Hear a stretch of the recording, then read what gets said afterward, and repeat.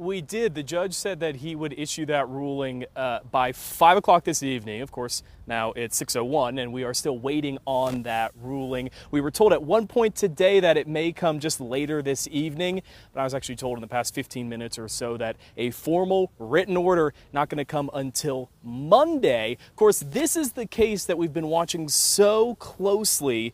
It's about Governor Kevin Stitt's decision to have Oklahoma stop accepting those extra unemployment benefits from the government, the federal government. Back in June, Governor Stitt said he was concerned that those extra weekly benefits were motivating people to stay home instead of going back to work.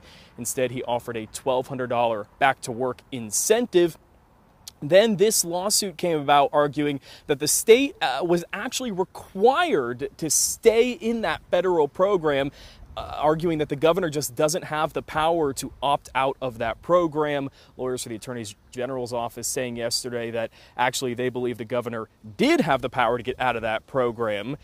We are now waiting for that decision. Either way, the judge has a lot of options here. He could order Oklahoma to opt back into that program. He could say, actually, yes, the governor, it was up to him to get out of the program.